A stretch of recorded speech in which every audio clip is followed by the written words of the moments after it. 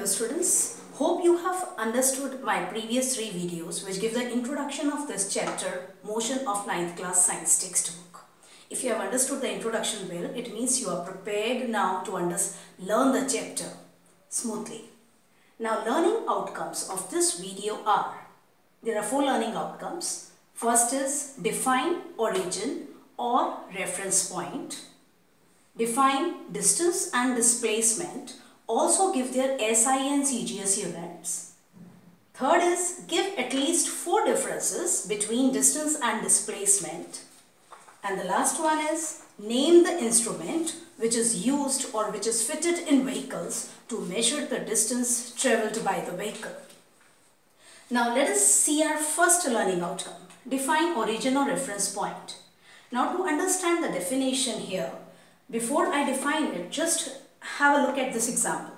Suppose in Mumbai there is Gateway of India and your friend stays in a colony called Sun City which is lying close to it. And maybe there are other colonies having the same name in Mumbai. So the best way your friend can tell you that I stay in a colony called Sun City which is let us say 4 kilometers away from Gateway of India. So in that case, the person has specified the position of his colony with respect to Gateway of India. And you know, Gateway of India is not, it is there from so many years. From hundreds of years it is there. So Gateway of India becomes a landmark, or it is the fixed place with respect to which position of Sun City has been specified.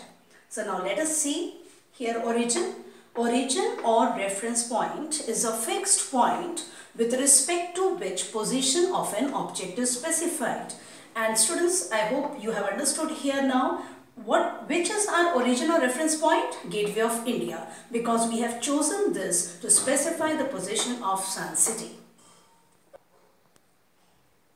So let us try to achieve our next learning outcome, that is define distance and displacement and give their SI and CGS units. Now let us first see the definition. Distance. Whenever a body is in motion, obviously it is going to move along certain path.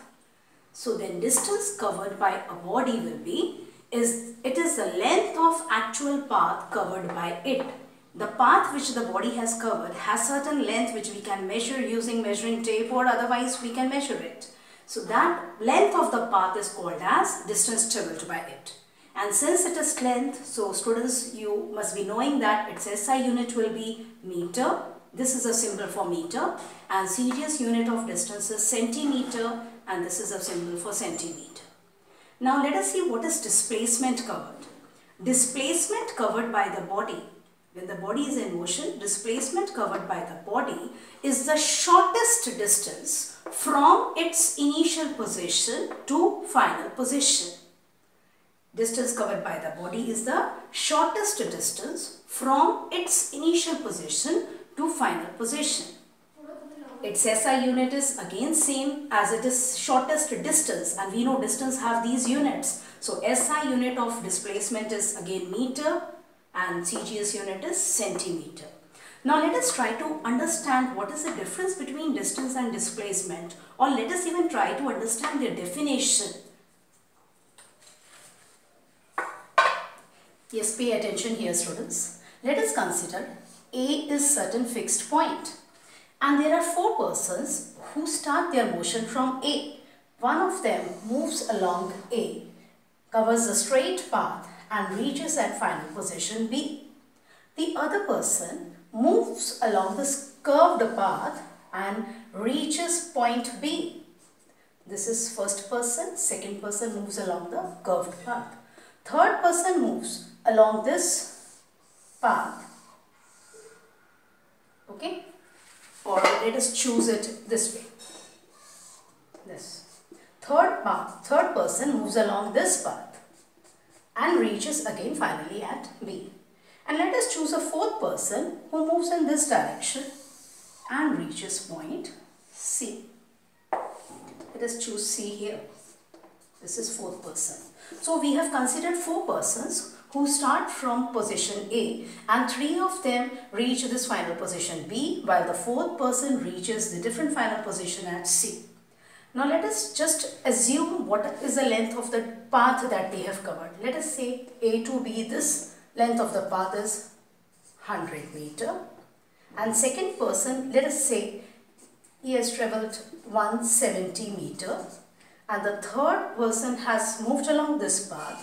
And let us say this length is 150 meter. And fourth person who has moved along this path has travelled the distance 100 meter. Now students, you try to understand this, that these three persons, although their initial and final positions are same, initial position of all of them is A and final position is B, still they have moved along different paths. The length of the path for each of them is different. For first person it is 100 meter, for second it is 170 meter, and for third it is 150 meter. So, and for fourth person, the length of the path is 100 meter. So I hope if you know the definition, if you have understood, you can easily give the answer that distance travelled by first person is 100 meter, second person is 170 meter, third person is 150 meter, and fourth person is 100 meter. So even if you give these magnitudes, you are completing the answer. What is the distance travelled by each of them? But if I ask you what is the displacement covered by each of them? Displacement covered is shortest distance from its initial position to final position. Now in this case, for these three persons, initial and final positions are same. And what is the shortest distance between them? Obviously the straight line path. This shortest length. So although they have travelled different distances, but the displacement for three of them is same. That is 100 meter. And also we have to say from A towards B. So displacement of the three persons is 100 meter from A towards B. If you just say 100 meter, that will not be fully correct. And for the fourth person, we can say distance travelled is 100 meter and displacement is also 100 meter, but from A towards C.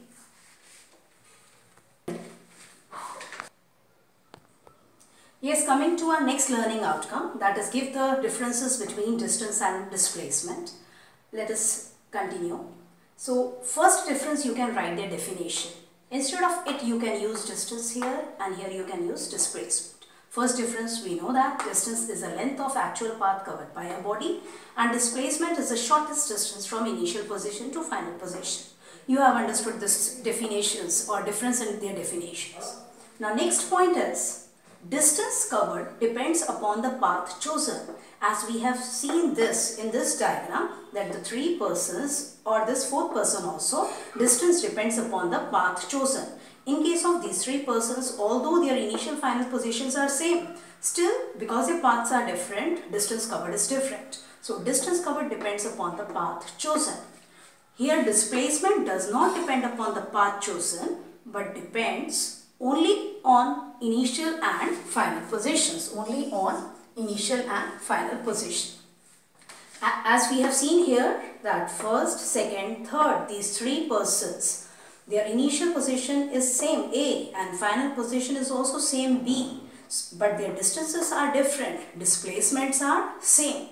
So even though they have travelled different paths, since their initial and final positions are same, so their displacement is same, that is 100 meter from A towards B. So I hope the second point is also clear. Now let us move to the next point. Distance is a scalar. If you have listened to the introduction videos properly, I hope you have understood. As distance, when I ask you distance, you just say for first person it is 100 meter, for second person it is 170 meter, for third person it is 150 meter and 100 meter for fourth person, and your answer is full complete. Because distance means only length, there is no direction. So scalar is a physical quantity which has only magnitude and no direction. So we can say distance is a scalar. On the other hand, as we can see here, for the three persons, displacement is 100 meter and for this fourth person, it is also 100 meter. Means magnitudes of all the four persons is same of displacement, 100 meter. But still, will we say that the displacements are same? No. Because displacement for first, second, third person, it is same. 100 meter from A towards B. But displacement for fourth person is 100 meter from A towards C. So when you are asked to give the displacement, you also have to give the direction from A towards B or from A towards C. And since for these three persons both magnitude and direction of displacement are same, we can say their displacements are same. But in this case, as the direction is different, although the magnitude is same, we can say displacement is different. So displacement has magnitude as well as direction. So we can say it is a vector, because you know the definition of vector. Any physical quantity which has both magnitude and direction is called as a vector. Now next point is, distance can be positive or zero. When it will be zero? When the body is at rest. Suppose if it is not moving, then obviously it is not covering any path. Then the distance covered by it is zero. Otherwise, distance covered is always positive. As we have seen in this case, 150 meter, 100 meter, 170 meter. But it can never be negative. Displacement. Now, it can be positive. How positive? As we have seen for all the cases. Now, for example, if I consider this direction towards right hand side, suppose if I consider this direction to be positive and this direction to be negative, then I can say that displacement of first, second and third person is plus 100 meter. So then no need to give it indirectly. Plus 100 meter means in this direction. So it can be positive. And in this case, the displacement is minus 100 meter. Here minus will indicate the direction is from A towards C. So we can say displacement can be positive or negative or zero. Again, zero is either when the body is at rest or even when the body is in motion. Suppose for this first person, a person moves from A towards B and again comes back to A position. In that case, what is the distance travelled? 100 plus 100. Distance travelled for first person will be 200 meter and distance will be 200 meter. And what will be displacement? Yes students, displacement will be, initial position is A and person is going there and again coming back to A. It means initial and final positions are same, A. So obviously when the initial and final positions are same, we can say shortest distance from initial to final position is 0 meter. So here the displacement can be 0 meter even when the body is at rest, or even if it is in motion but initial and final positions are same, displacement can be 0 meter. You can write this point as I have written here, or you can make certain modifications. For example, instead of this, if you write, for a moving body, distance is always positive. Here, for moving body, displacement can be positive, negative or 0. It is 0 when initial and final positions are same. I hope you have understood these differences between distance and displacement very well. And since I have told you in the learning outcome that 4 differences are required, I will just discuss the last difference between them. But I have not written, you can just listen to the last difference. Now, if we see these 3 persons, for them, initial and final positions are same. Their paths are different. So, distance travelled is different for the 3 of them. 100 meter, 170 meter, 150 meter respectively. And displacement for all of them is 100 meter. So we can see that for the first person, distance is 100 meter, even magnitude of displacement is 100 meter. For second person, distance is 170 meter and displacement is, for the second person, is also 100 meter.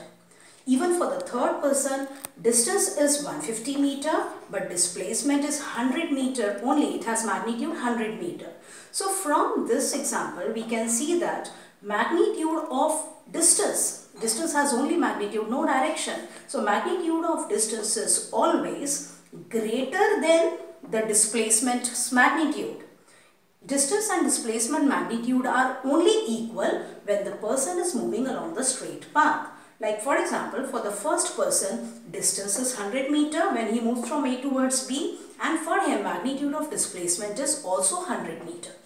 But for the other 2 persons who are not going straight, for them magnitude of distance is greater than the magnitude of displacement. I hope this last point will be clear to you now, that distance travelled is always greater than or equal to magnitude of displacement covered, and magnitude of displacement covered, it can be equal to or it is always less than the distance traveled. Now let us see our last learning outcome. So let us finally try to understand or just know the last learning outcome. It is name the instrument which is used in vehicles to measure the distance travelled by the vehicle. You must have seen when you travel in a car or when you travel by car or scooty or bike, you must have seen that when you start from your home and reaches, let us say, your uncle's place, then your papa says that today we have travelled, or your uncle's place is, let us say, 60 kilometers away from your house. How does he know that? Because you know there is a vehicle called as Autometer which is fitted in the car. So your dad must have noticed its reading when he started his car from home, and he noted the reading again when he reaches your uncle's place. So when the two readings are subtracted, we can find out distance travelled by the car. So odometer is a it is an instrument fitted in the vehicles using which we can find out distance travelled by the car. Yes students, hope you have enjoyed and understood this video very well. Thank you.